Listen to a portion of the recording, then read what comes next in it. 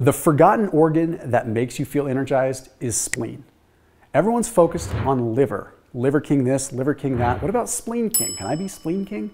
Okay, the reality is when it comes down to energy, when it comes down to iron, when it comes down to nutritional bang for the buck, liver is epic. I absolutely agree. I think it is the top of the food chain. But spleen has unique benefits, and I'm going to break them down because I like nuance and I like science. Even all the way down to some emerging stuff with peptides that are in spleen. So let's talk about it for a minute. So first off, spleen, ridiculously high in protein, 0 grams of carbs, and in 450 grams of it, you're gonna get 80 grams of protein, you're gonna get 1,500% of your iron, you're gonna get 260% of your vitamin C, you're gonna get over 650% of your vitamin B12. Okay, the list goes on. Plus the copper value of it is phenomenal, which I'll talk about.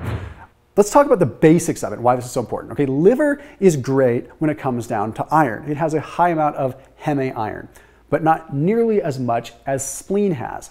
Spleen is probably the highest concentration of Heme iron that you can find in any real food.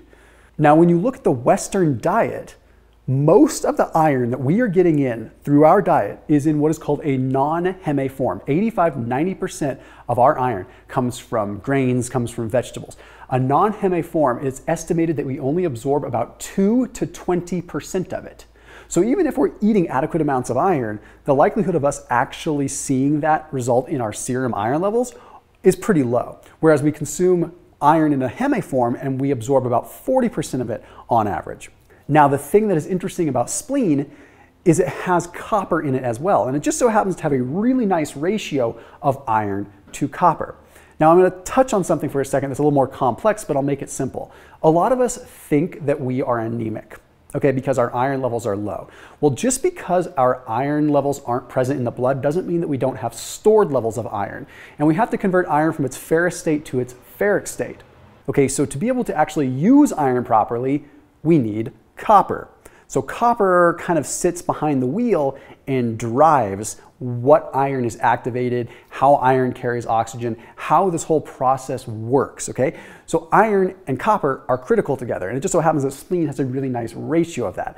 How does that manifest into how you feel? That is how you feel energized. Okay, iron is going to help out the whole hemoglobin equation, right? Being able to carry oxygen, being able to actually deliver oxygen to a cell so that you can go through oxidative phosphorylation so that you can create energy. So as we get older, we start feeling like we're depleted of energy. This could be one of the easiest low-hanging organs to really pick from.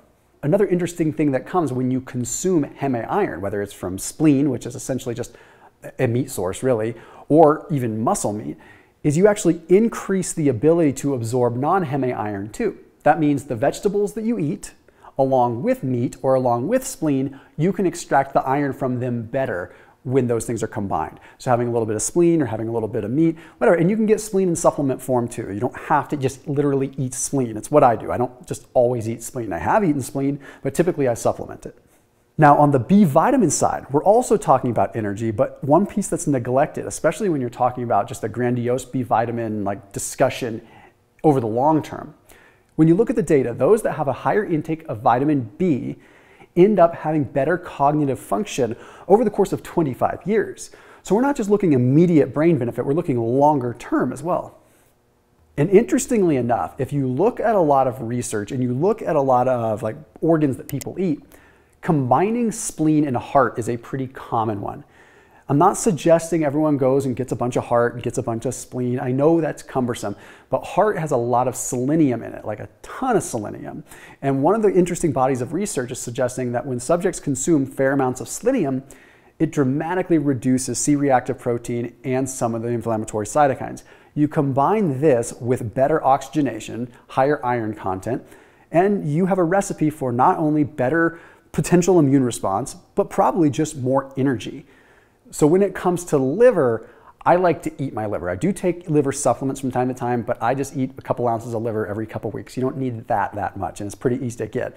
Spleen is a little bit more complicated. I put a link down below for MK Supplements. A guy named Michael had started that company. I know him quite well from some other stuff, and that link is going to take you to his heart and spleen supplement.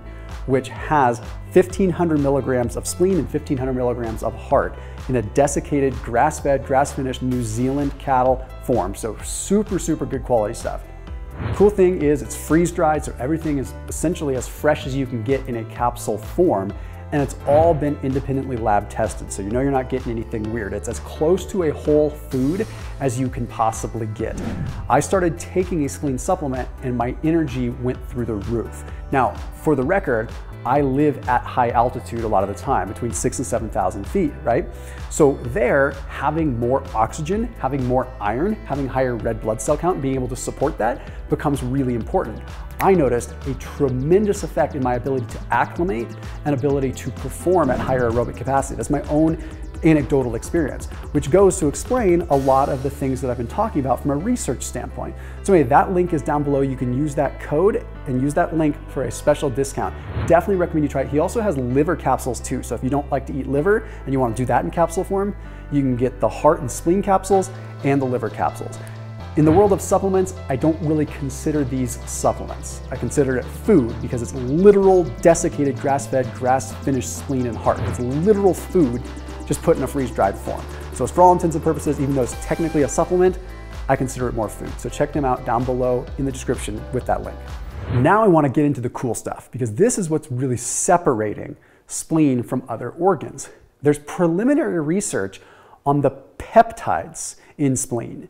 And this is what's getting exciting. And I have to be careful with how I talk about this because I can't say that, hey, you're going to take this supplement or hey, you're going to eat spleen and this is magically going to happen. But I can talk about the research. This is flabbergasting stuff. There's a peptide called tufstin, okay?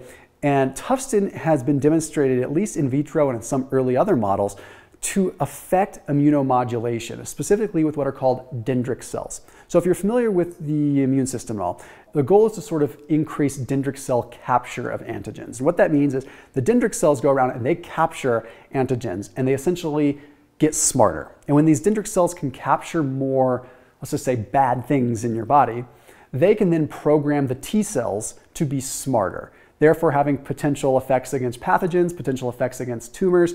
So what this essentially means is you can maybe make your immune system get smarter. And that's what immunomodulatory means. It means you're modulating the immune system and allowing it to kind of do its job better. Really interesting. Another thing with this tufstin is they're starting to see that it can increase the number of T cells. So T cells go around and they identify things in the body, identify pathogens. They're like reconnaissance troops, right? So if you have more reconnaissance, you have a better chance of catching something before it goes crazy. Now, there is another peptide called splenopectin. Now, splenopectin is a synthetic peptide. So splenopectin doesn't literally exist in spleen, but splenopectin is derived from something called splenin, which is in spleen. That's a part of spleen.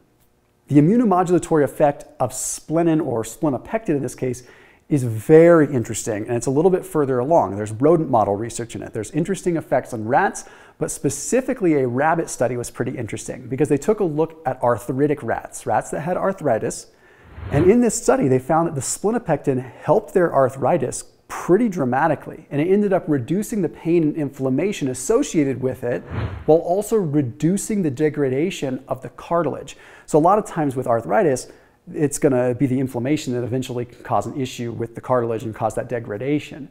And the other interesting thing is there's also preliminary research that's showing it can decrease the amount of antibodies that can harm the body.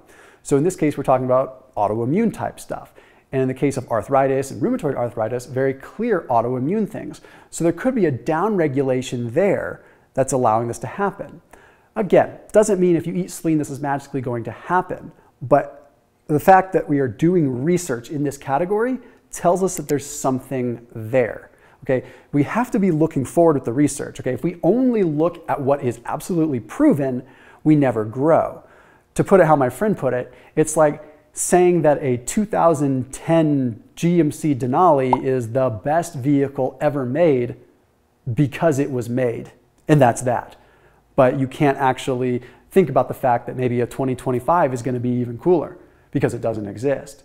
Just because it doesn't exist yet doesn't mean that you're not working towards it being cooler, right? So the same thing with research. We have observational, what's concrete, what we know, and then we have what's preliminary and what we can start getting excited about. We just cannot state it as fact. So as always, keep it locked in here on my channel And don't just be a liver king, be a spleen and heart king too. See you tomorrow.